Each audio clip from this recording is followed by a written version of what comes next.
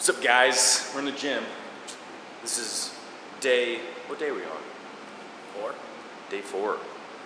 Day 3, actually. Day 3. And it's arm day, so it's a good day. We got arms today. We're gonna help isolate them, but we're gonna start off with a compound exercise, which is gonna be the cross bench dips. Is Lewis ready? Yeah. He's ready. We bust out a few reps already, just to kind of get Lewis comfortable with his positioning in this, but we'll go over it again. So the cross bench dips, much as the name explains, you're going to use 2 benches, or at least 1 bench and something else to put your feet on. And what's happening here is it's going to help isolate the triceps a bit more than a normal dip like you do on a dip bar here. Now the hands are placed behind you, more pressure is put on the triceps. We got to remember in this one too is as Lewis is coming down, his arms are really reaching, his upper arms are reaching parallel to the floor. He's not going any lower than that. And he's focusing on the full contraction, the full squeeze at the top position. So it's a controlled lockout, so that way the triceps can be activated the most at that position. And when you come down, sometimes it can be a little bit uncomfortable for the shoulder joint to come down to this position. If you have a problem with that, if you have kind of lower mobility in the shoulders, limit the range of motion on the way down and focus on the contraction of the top position there. Lewis is feeling fine. If he had any kind of problems or tightness in the shoulder, he'd let us know. But in this case, he's going to the good full range of motion, getting the good contraction, squeeze at the top. It's pretty easy, huh? Yeah. Yeah, 12 reps, really easy. We only do 3 sets. That was kind of a warm-up. We do want to add weight to this one. It's a simple way to do that. We're just going to add a little bit of weight into. I saw that nervous look in his face. It's not going to be much weight. We're going to be very, very cautious on that one. But we're going to add maybe a 25-pound plate and just put it in the lap.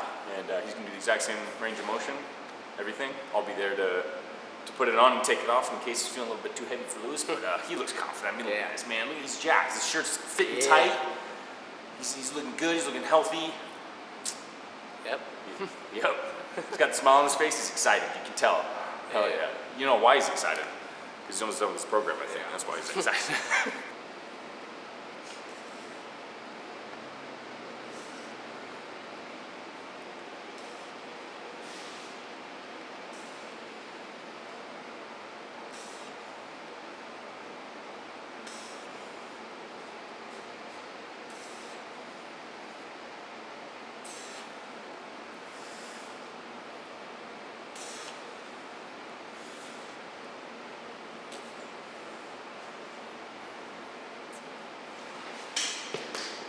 That was just about right.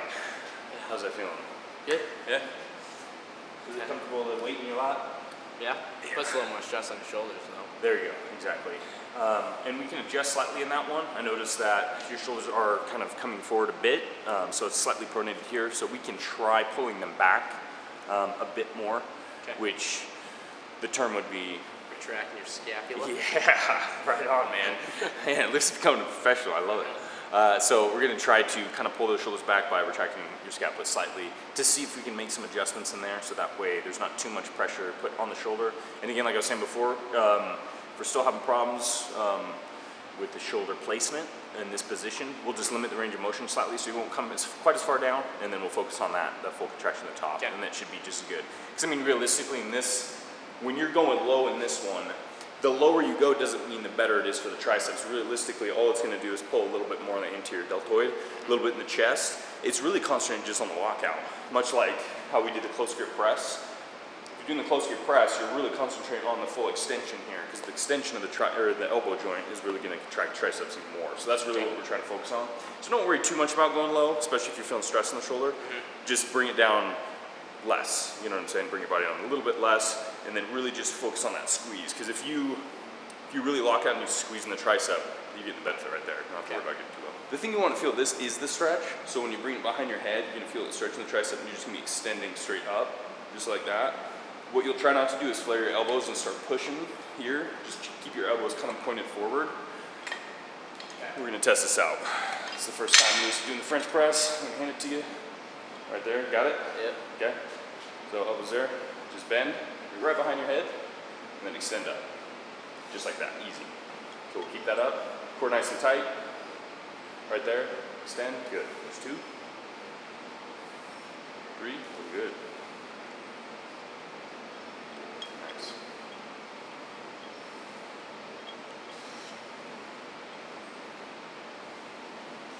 Halfway there, you go.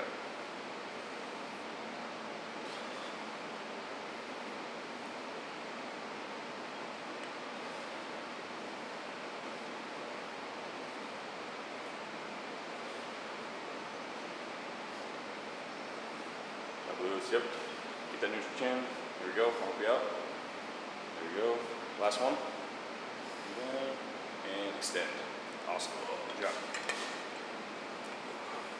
With the placement of your elbow all of a sudden bringing it back here, you'll notice that you do feel a bit more stretch, and that's really, this one is focusing on, the street hits the tricep, so that's why they call it tri. And so the one we're working on is the long head, which is kind of placed back here. It's kind of the larger portion of the tricep. So this is helping to isolate kind of that portion of it. Okay. So you kind of feel it in different places, you know, and that's why we switch angles like this. It's above you, placing it here. Later we're going to do some standing extension of the cable, and that's really going to be focusing more on like the lateral portion. Really all three heads of the tricep are still contracting, but you're just placing more emphasis on a certain, you know, group within that muscle. How many groups are in your triceps? Well, there's three muscles in the tricep, which is going to be the long, which is we're kind of focusing on, the lateral, and then the medial. So it's kind of like that. The one you see through here is kind of like that lateral head. Back here, if you like turn your arm, that's going to be like the long head, and then kind of the inner, you don't see it as much, it's really like the medial head. Okay. Yeah, kind of like the deltoid, there's three in the deltoid as well. And that'd be the anterior, lateral, and posterior. I know. You won't be quizzed on this later. I don't know how. There's all this. It's like if you look at an anatomy chart and kind of break it down, it's easier to see where it is. But yeah, anyways, one day when you go to college, you take me kind of like, I don't even know what you take. We take health. Health? Yeah, there we go. So they'll probably focus on this. It's not really anatomy though. Not really. More to learn about like cancer and stuff, diseases. Okay, that's cool. Moving on to the reverse extensions. Going over this real quick for Lewis, it's going to be a supinated grip where the palms are facing up to the ceiling there. Elbows are going to be tight to the body, and you should be extending straight down. So elbow extensions, straight down squeeze. What you don't want to do is kind of let that weight pick your elbows up. We're starting to get a lot of extension in the shoulder through here. So try to keep those elbows pretty tight, relatively tight to the body. Try not to let them flare too much. There you go. Get that full extension. Right. Just like we do in the other ones. You want my grip like far out or close? Say again? Where do you want my hands? Like? Right there, right at the bend. Exactly. There we go. Just about shoulder width.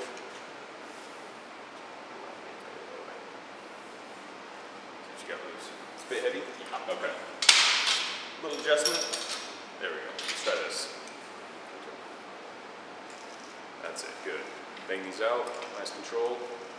There's two.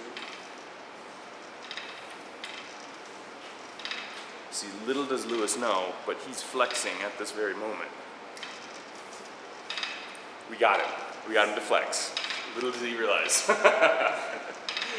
Yeah, tricep gains. Looking good.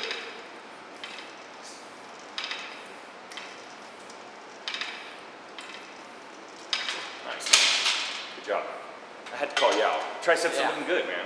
I'm impressed. Thank you. Keep making those gains. Love it. So that felt pretty good. It's a pretty easy exercise.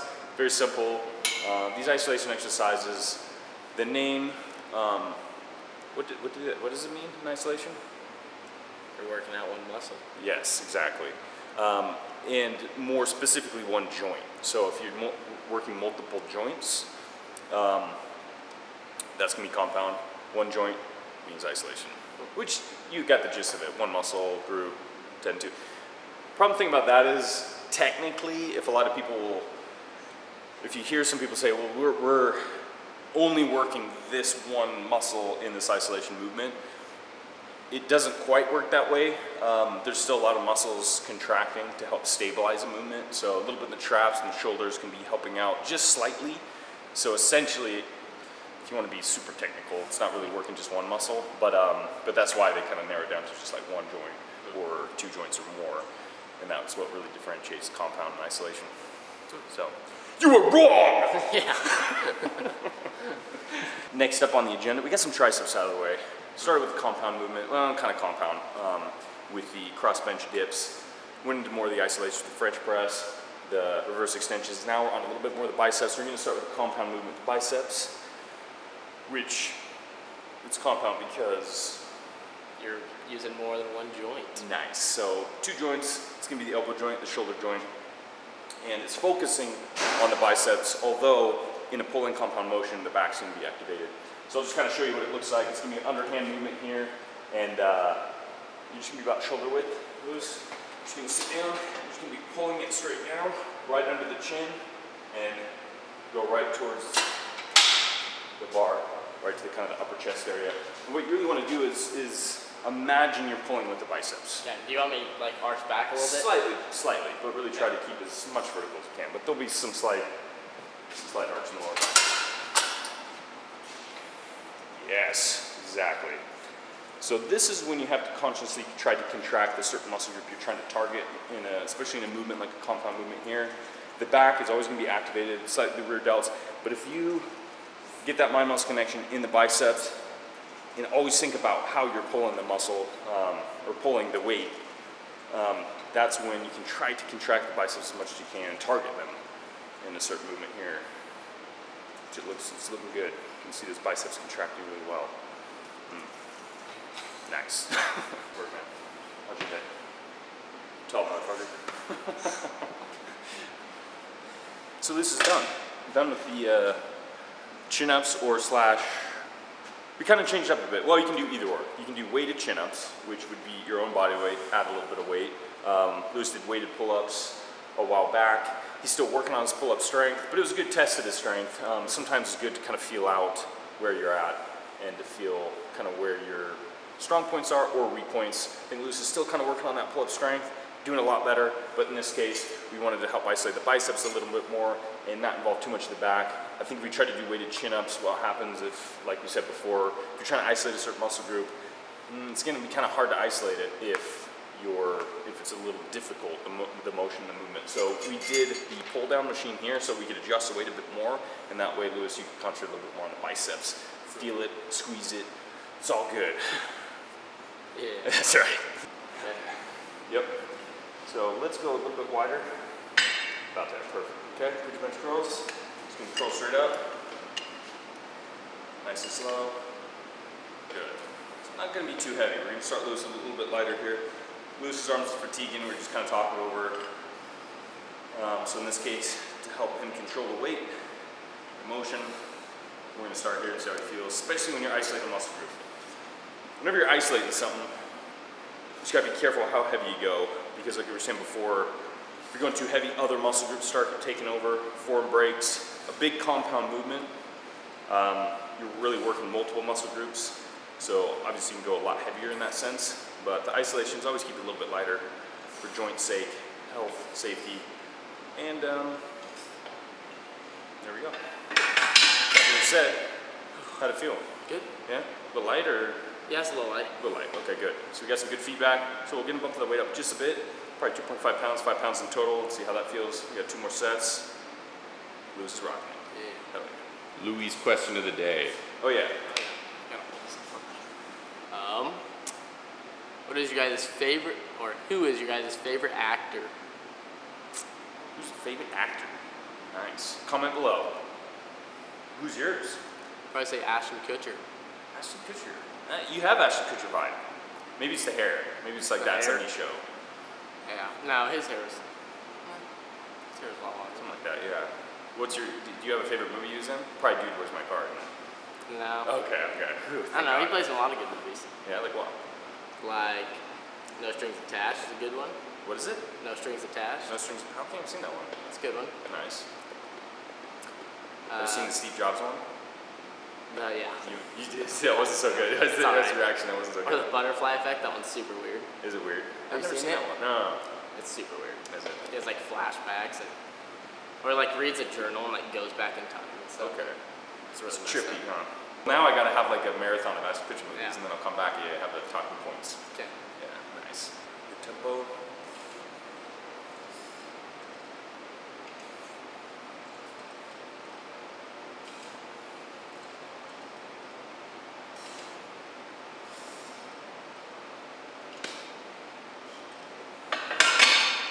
That's looking good, looking strong.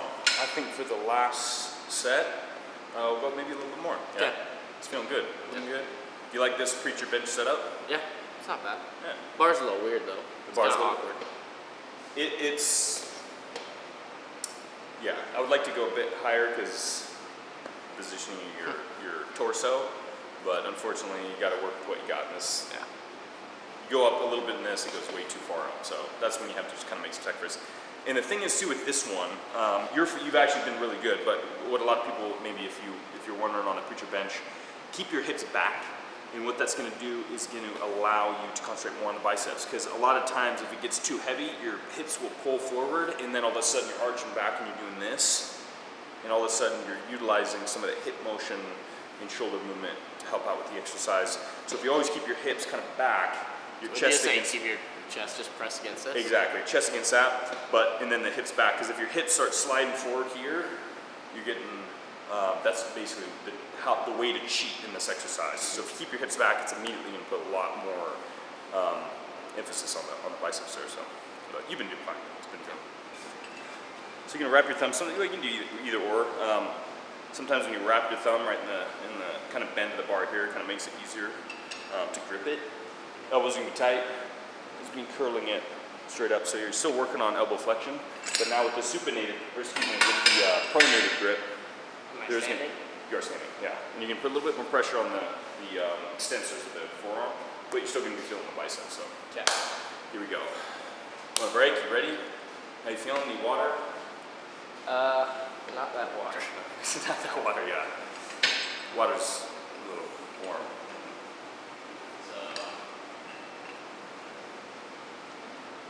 Yep, right this tight.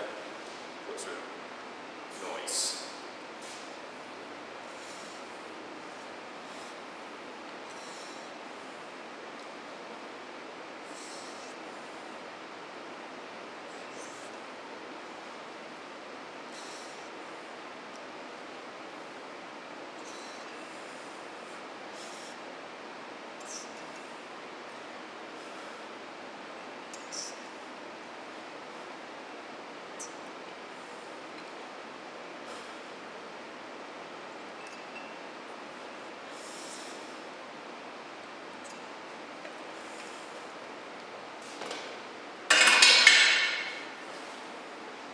How'd it feel?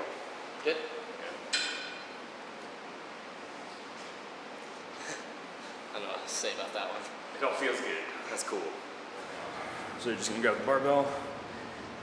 Personally, I like tucking my thumb under the bar. You can curl it over the bar if you want, but for me, it gives me a farther range of motion if my thumb's under the bar. And you can do it either on your legs here. You can see that your forearm's supported.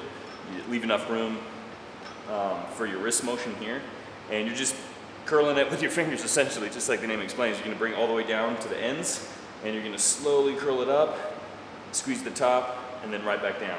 You can make an adjustment where you go a bit closer, and you put it at the edge of the bench and use the bench for here. And you can do the exact same motion there. So it kind of depends on what you want to do. Let's try that. It's certain, you got to stop. Yeah, I just. Okay, thank God you made a wise decision there. It's hurt your positioning. So we're going to switch this up. And Luce is going to be grabbing this, raise it straight out, and curl it. It's kind of generally the same as a finger curl because you're still using a lot of flexion and using the flexors at the forearm there. You ready for this? Yep. Have you done these before? Nope. Oh man, I remember doing these all the time in high school. Like this is the They only have thing these, we do. but they don't do them. How many do you want me to do this? All the way up. 12 times? And then let it slide down. Let's just go all the way up until you can't do anymore. It doesn't matter, don't even count. Just bring it out. Yep.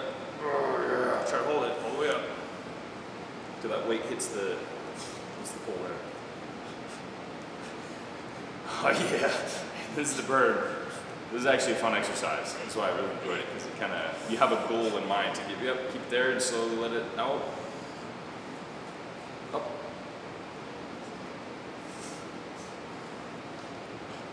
Oh yeah, this is it. Oh, so you got a lot of forearm practice in your teen years. It's cool. I got faith in you. Okay, good. You can take a break. Yeah. What do you think of this one? It's pretty hard. Yeah. Pretty tiring. A lot better than the other one. Yeah. So we made a little variation. Now this is actually something good to keep in mind. If you're ever experiencing any kind of pain and discomfort in an exercise, you can always switch it up. There's always a variation of an exercise. As long as you know what muscle you're working, and in this case, working the forearms, specifically the flexors of the forearms, there's always going to be a variation of an exercise. You can change it up to bring a lot more comfort into the certain exercise, but still isolate the same muscle group. Is isolating your forearms the only way your forearms are going to get bigger? Yeah, I mean, they'll gain strength. So if you're doing like deadlifts, pull-ups, you're stressing your grip, so you're going to be able to gain strength in your grip itself. But unfortunately, to gain size or hypertrophy in a muscle, a lot of times you're going to have to kind of isolate it in a way. So yeah, it's pretty much one way to make them grow is to isolate it with something like this for sure. Yeah. And you know, it's not just the workout or exercise that makes you grow. What does it really make you grow? What do you mean, my forearms? Anything. The food. Yeah. You cheated a little bit with Hudson behind the scenes there, but yeah, that's true. And rest. Yeah. Lots of rest. That'll help too. So, you ready? Sure. Let's do it.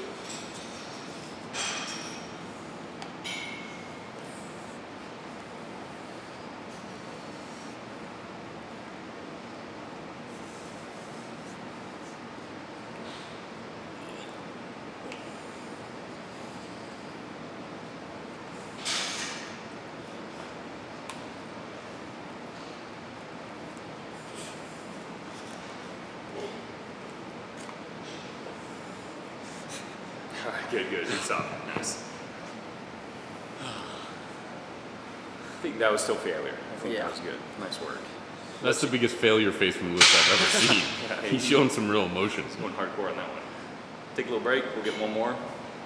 Lewis is done. And you're good. That's it. We got one. Perfect. So that was Lewis's first arm day. How'd it feel? Good. It's tiring. I feel like I fatigue a lot faster, but it's good. You gonna hit us with a single bicep salute, Lewis? Sure. But you gotta have an attitude. You gotta say something with that single bicep salute. What do? What's the words? Stay buff. Yeah, always. Always. You gotta flex though. What does he even flex? I want to flex. There we go. He doesn't want to flex. Flex is for you. And then I say always. All right, stay buff. Always.